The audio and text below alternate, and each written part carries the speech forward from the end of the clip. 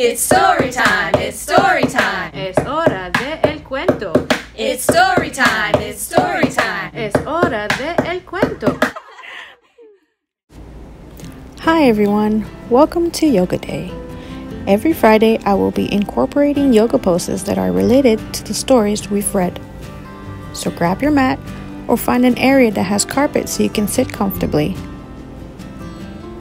At this moment, close your eyes, find stillness within you, and focus on the sound of your breath.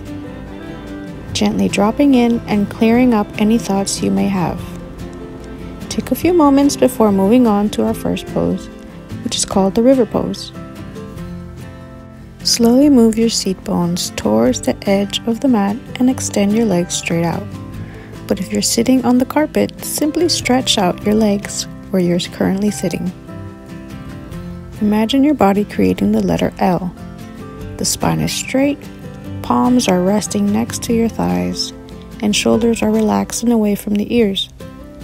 Legs are engaged and feet are flexed, meaning that your toes are pointing towards your body. We are going to work our way into our river pose by slowly bringing our arms up over our heads on an inhale, and as we exhale, we are slowly folding at the hips so we don't hurt our backs, and gently placing our hands on either our knees, shins, or tops of our feet. It doesn't matter where they are placed as long as we are breathing and being mindful of our movements and making sure we are listening to our bodies and we stretch the muscles in the back of our legs. Hold the pose for a few breaths. Allow your chest to melt into the river pose. Feel your lungs expand and collapse with each passing breath. If you'd like, you can come back up on the inhale and exhale, reach a little further, maybe touching your toes. But remember to continue listening to your body and the sound of your breath. Inhale back up and slowly come to lie flat on your back. Next, we'll be moving into our bridge pose. Begin by placing your feet flat on the ground, hip distance apart while keeping your knees bent. To check if your feet are close enough, you can place your hands next to your hips and try touching your heels with your middle fingers.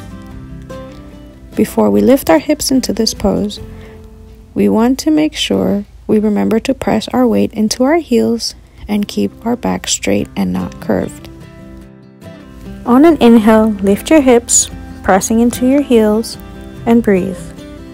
You can hold this for a few seconds, keeping your hands flat on the ground next to your hips, or you can slowly shimmy your shoulder blades closer to one another as you interlace your fingers to hold your hands.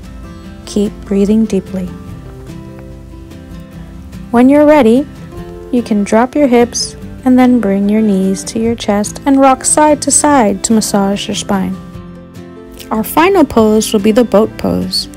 This one requires a little bit of balance and core strength, but I will provide modified versions so you can pick which variation works best for you. Come to a seated position with your knees bent and feet flat on the ground.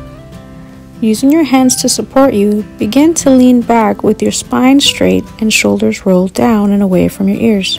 Keep your chest open and tighten your tummy as you slowly bring your feet up off the ground, keeping your feet flexed. Your shins should be parallel to the ground while you practice lifting your hands and bringing them up next to your calves. Remember to keep your back nice and straight. If it begins to curve, that's okay. Just squeeze your shoulder blades together and open up your chest. For an extra challenge, see if you can straighten your legs up towards the sky with your toes pointed, creating the letter V with your body. When you're ready to come out, simply bring your feet down and come to lie flat on the ground. Take this time to notice how your body is feeling and come back to the sound of your breath. Take as much time as you need before coming up to a seated position with your legs crossed. Bring your palms together, keeping your thumb pointing towards your heart, and take this time to thank your body for doing what it does every day. Always remember to have fun with your yoga poses. Be sure to join us next week to read our book called A Boy Like You. Namaste.